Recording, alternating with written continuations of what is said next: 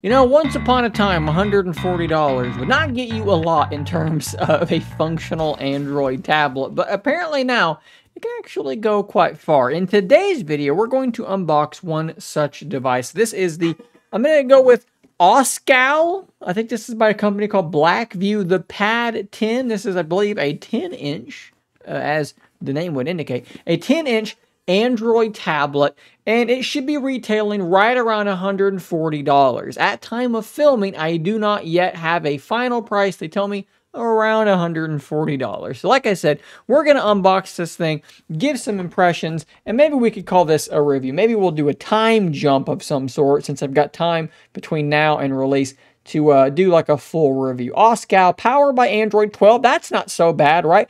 A T606 octa-core 1.6 gigahertz processor. We'll need to look into what that is. 6580 milliamp hour battery. That's not too bad. 10.1 inch, 1200 by 1920 full HD plus IPS panel. 8 megapixel selfie camera, and then a 13 megapixel in the rear, 8 gigabytes of RAM, 128 gigabytes of ROM. So that's not so bad. All across the board seems okay. We need to know what that processor is there because obviously it's not like a Snapdragon or something like that. We're looking at probably something a little bit lower end. All that being said, though, let's actually crack this thing open and see what we look like. Again, $140. It's pretty inexpensive, right? So first thing, that's pretty cool. We have a very large screen protector there. Not pre-installed, but you can put it on there if you want. I guess I'll have to decide if I want to do that or not. Flip this thing around. Oscal Pad 10. We've, I believe, read all of this stuff off already. I like that color, right? These are colors I use on my channel all the time, so that's pretty neat. Let's set the tab aside. That's relatively heavy, not too bad. USB-A to C cable, a charging brick. My God, what a concept, a charging brick for your device right there in the box. 5 volts by 10 amps. That should be a 10-watt charger, and unfortunately, it is not one I can use because I live in the United States. But, I mean, you know, look, they tried. All right, let's peel this plastic off of here. Where am I meant to grab this at? I guess nowhere. Oh, there was a tab right there. I just didn't see it. I'm dumb. Okay, so I mean, you know, at first glance, this back here, that does feel okay. Definitely not going to show any fingerprints, so that is cool. Great big sticker back here on the back. Can I take that off? I hate that. Stop putting stickers on your devices, okay? Laptops, any of these things, don't put stickers on them. You know, they look so much better without that, right? That's like, how much better is that? There's still some residue on there. I'll get it off, whatever. That looks 10 times better, though. On the front, we have a different thing to peel. And, you know, those are some relatively sizable bezels, but I really actually don't think that they're that bad. And you know what else? There's already a screen protector installed on this. Let's see if I can get my camera to focus up very close. And, yeah, can you see that maybe? Yeah, there's already definitely a screen protector installed. So they just gave us another screen protector. I think maybe this is a soft screen protector and that one felt more rigid. So that is pretty cool. I like the edge here of this camera bump. It's like ritzy looking, right? It's nice and shiny and so forth. That's pretty good. So what do we have here? Probably power, volume rocker, USB-C port. This is a SIM tray. Does this thing have a radio in it for data? Or is this, maybe this is an SD card, perhaps? Probably going to be an SD card. I see one speaker grill there and one speaker grill there. So probably stereo speakers. Let's pop this out really quickly and see if we can determine. So that looks like a SIM and an SD card slot. It looks like a combo slot, doesn't it? All right, let's try and power this bad boy up. Hold down the power button. And I've just noticed something. There is a bubble. There is a hair, you probably can't see this, under the screen protector. All is lost. That's going to have to come off now. The vibration motor, when I turned that thing on, it was probably audible. It was very, very loud. A lot of these more, you know, budget devices end up having like very cheap and loud vibration motors. This seems to be one of those. All right, let's run through the setup very, very quickly, and then we'll jump back. I mean, look, there you go. We were wondering if this thing had mobile data capabilities, and yeah, it evidently does. So we're loaded into Android here, all set up, and yes, this does appear to be Android 12, but they've definitely put a skin on this, so it doesn't necessarily look just like Android 12. Definitely getting some lagginess here at this particular moment.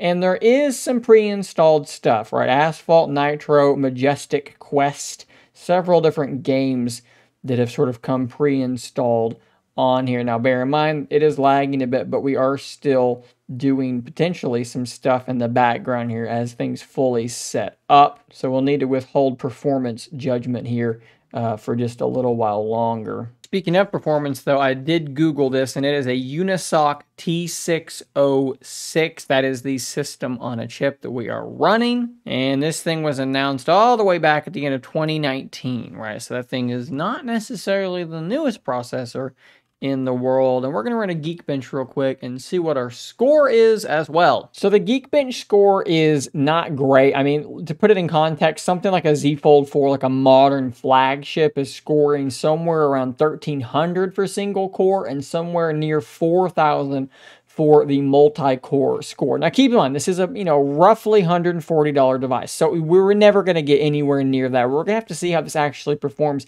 in real life to determine, because a synthetic benchmark does not tell you the entire story. One thing I know that I need to do is I need to lower the brightness because it is blowing my camera out something fierce, and it's just, honestly, it's really bright in person. In and of itself. Let's jump into these settings here and see what this looks like. And maybe we can scroll down here to About Tablet and confirm that, yes, this is running Android 12, and it is running something they're calling Doke OS, which is, I guess, their name for their skin of Android. It is sort of almost like an iPad-looking setup as far as this interface goes. Very iOS-ish. Looks like they're actually using some memory expansion here, so it's using storage like a, what would you call it, like a RAM disk back in the day. This may or may not be good. If you've got fast internal storage, that can be okay. If you don't, that can be actually quite a bad thing to do. We'll have to see how that pans out as well. Let's check out these speakers. Let's go into YouTube, and I'm looking for one of my own videos, but it doesn't appear to be showing up. I just posted one, but whatever. We'll use this one from 8 hours ago. Let's see what this sounds like. On the Google Pixel devices are always every single year among the best cameras. Honestly, that's not that bad. Now, granted, that's just me talking, so it's hard to tell from that alone, but that actually wasn't as bad as I thought it would be. Let's install a music player and check out some actual music. So for this, I'm disabling my noise filtering for my microphone, so this is going to be much more clean than what I just let you hear, and I think probably more useful as well. Let's play a song at max volume.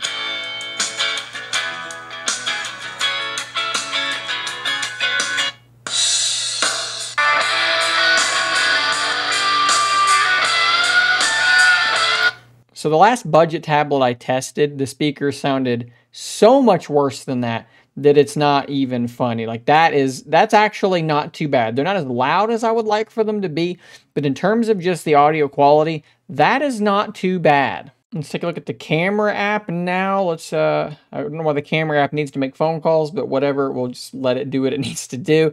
We're not really focusing there. Let's see, I guess I've kind of focused now. And there's a shot for that. Let's flip it around to the selfie camera, and we'll take a selfie. And I have to admit, I'm probably, I'm not really expecting a whole lot here in terms of how these photos are going to look, but let's take a look anyways. Who's taking photos with their tablet, right? I mean, not great like lighting and so forth, but it's a photo on a tablet. The selfie camera, I mean, I think that the under display camera on the Z Fold actually is considerably better than this. So again, maybe for like a video call or something like that, you're going to be okay. But for much more than that, yeah, I mean, it's a camera on a cheap tablet. Let's dive back into these settings again here, because there's at least one thing that I want to be able to change here. Let's go under display. Can we turn on dark mode? See, how does this look? That's so much better. Enhance, moderate, and gentle. What does that mean? Well, that's interesting. So there's like different kinds of dark mode. We're gonna go with enhance because that's like a total blackout. Under sound, we're gonna go ahead and turn off touch vibration altogether. It's really, really bad. I mean, this so far, that's the worst part of this thing, is the vibration motor is just really, really awful. In the grand scheme of things, that's a pretty good thing to be bad at. There's actually some good stuff here. We have lift to wake, which is something I'm surprised to see on a cheaper tablet. We have some gestures here, like 3 fingers to take a screenshot or something like that. Like, they've actually got a decent amount of stuff built into their skin here of Android, more than you would expect. What is this? PC mode? No way. No way. There's no way this thing has a desktop mode on the tablet. Holy mackerel. We have... What? Y'all, This thing just took a major step up in my opinion. Look at that! What? Can we drag it to the side and make it like snap or anything? No? Okay, what about resizing it? Look at that. Guys, we have a desktop mode. What's down here? So there's a search button, which is, I guess, searching your apps, maybe? Yep, looks like it's just searching. Oh, there's also web search built in. I was just holding the thing way off the screen. So you can search your apps or your or the web itself. That's pretty cool. You got a little pop-up there for your quick settings, like this is a proper desktop. You have notifications there, battery, which just loaded that up. That's pretty cool. It's got a nice little animation for your battery level as well. Let's close that out. Click on the time. It opens up their clock app. And then what is this down? Oh, okay. So there's a home, a multitasking, and a back button over there in the corner. This is like a proper, solid desktop mode, guys. Okay, so I've taken some time and I've customized this thing a bit to my liking. We've installed the Microsoft launcher and I've got things set up. I just like this better than the launcher that it comes with. A little bit more feature rich, a little bit more customization that can be done there. And everything's running relatively smoothly. Now, something terrible did happen while I was doing this. And let me show you what I'm talking about here. Now, this is a screenshot, but I got a notification here. A system message. Snowflake at Christmas is a letter from winter. Don't know what that's supposed to mean, but it is a system message, and typically you can just disable notifications, but I could not disable that particular notification, so you're just gonna get weird little notifications like this, I guess, from time to time. Don't really know what to make of that, but something that I felt like I should definitely point out. Now, I think I have a couple of games installed on here, like Minecraft, that we're going to jump into. Not going to do an extensive gaming test, but we will do enough to kind of give you a general idea. Like if you wanted to play something simple, basic on this thing, is it something you were going to be able to do very well? Let's jump in and find out quickly. So we are now loading into this level. I'll give you an idea about how long it takes to actually load in, because that is definitely a part of a performance test like this. How quickly do you actually get into the level? So no jumps, no skips here. We're just going to watch it build the terrain and actually load in. We say done. We're loading. Let's go. Okay, so that was not too terribly bad. Now, these settings are just whatever they came as. So the first thing I want to do here is let's see how responsive that is. And the answer is not responsive at all. There is a tremendous amount of lag between looking around and actually something happening on the screen. So I don't know what to make of that. Something just... Did that turtle just attack me? Oh, there's some sort of dragon, I think, attacking me. Sorry, turtle. I should have never tried to blame you. This would be unplayable. The amount of latency, the amount of delay between an action and something happening. How do I jump? There it is. So the buttons aren't bad, but the looking around is absolutely abysmal. So maybe if you paired a controller or something like that, this would be okay. Not sure what's going on here. Never actually seen that before. Weird. Let's go into PUBG Mobile and see if it's any better. And since that was super duper mega awkward to hold it, we're just going to zoom in a bit and we're just going to lay it down on the desk here and see what we can do. Okay, so that loading took an extremely low... Oh, we're not actually done. I'm sorry. We'll continue. Okay, I think we're finally to the point of being able to do something. And I have logged in to this earlier. So I have... Like, that took legitimately like 4 minutes or something like that to get into the menu. So maybe there was like an update or something. So what I'm going to do... I'm not going to make you sit through this, but I'm going to actually close this out. And I'm going to open it again and just see, like, it can't possibly be that long to normally load into this game. I know this is not a particularly fast device, and I know that, you know, the system on a chip is a bit slow, the storage is probably a bit slow, but that seemed to be unbelievable. So we're going to do this again. Okay, nope, definitely not caused by an update. If you're going to play PUBG Mobile, you're going to have to give yourself at least like 2 or 3 minutes just to load into the main menu. So now we're going to try and actually launch a game. Can I get rid of all this stuff? Great. Okay. No, I don't want to do any of this. Okay. So 1 player, classic. We're going to matchmake and let's see what this thing is actually capable of in terms of running the game.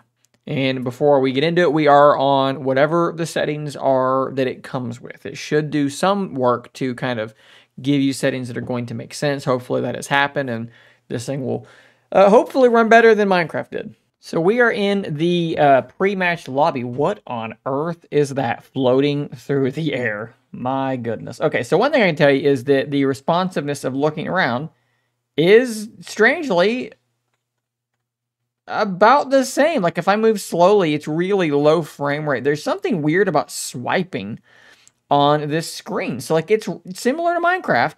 It seems to be running at an okay frame rate, but there's like a delay. Like when I swipe to aim to look, there's a really huge delay. I don't know what's going on with that. What is causing that to be happening? But that alone is going to make this game, you know, while it is running fine, otherwise, that's going to make this game absolutely impossible to play. We're going to go ahead and jump as soon as I'm able to, which I don't see a button to jump. Oh, it's right in front of me.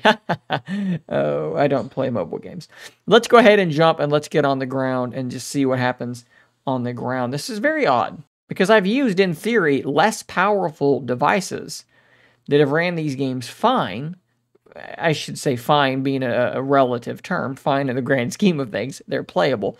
But they didn't have this sort of delay in the looking around. And unless there's an obvious solution to that, like I said, that would make gaming in terms of like, you know, three-dimensional games pretty much impossible. At least for me. It's not something I'm going to get used to. So let's just start running. And as you can see, the frame rate's fine. The delay is not as bad as it was in Minecraft. I would say this is close. But man, that would be really hard for me to get used to. I don't know what to make of this. Maybe there is like a system setting somewhere that needs to be turned off that's causing some kind of weird problem. I don't know, but it's not something I'm going to dig into. I'm just going to tell you what I'm seeing right here, right now. And for me, unless you're playing solitaire, some basic stuff like that, 3D games like this, where you're looking around and aiming, not going to be something you're going to be playing on this device, at least based on the two that I have now tested. Okay, so what does all of that mean for this device? I've actually been using it now off and on for a couple of weeks as just my little couch tablet and so forth. And basically, here's what I think. It is a decent tablet. For $140, it's about as good as you could reasonably expect. Very low-end light games are going to be okay. You're not going to be doing some like intense 3D gaming on this thing though. But in terms of like normal stuff, right? Watching YouTube, watching Netflix, scrolling through social media, stuff you're going to do on a $140 tablet, it is pretty decent. Now there are some slowdowns, some sluggishness here and there because this is not a particularly fast system on a chip. But again, it's $140.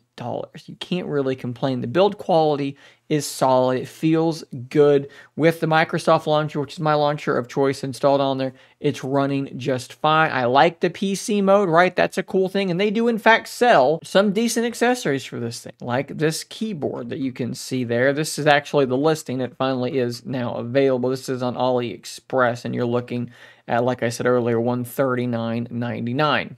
Having the SIM tray is there to be able to, you know, pop your SIM in and use it over a network. You can get a case with a keyboard for $25. I wish they had sent me that too. I would love to have tested that as well, but unfortunately, I don't have that. Look, for a low-end tablet, like I said, it's a pretty solid device. I'll drop a link to the AliExpress listing down below. Shout out to the guys over at Oscal or Blackview, whatever in fact their name is. I can't actually tell what the official name is, Oscal Tab, but apparently Blackview is who I was communicating with. So very, very confusing. Thanks for sending the tablet out so far ahead so that I could get some good testing in before posting this review. Hit that subscribe button down below to not miss out on more content like this, guys. I'll see you on the next one. And until next time, stay nerdy, my friends.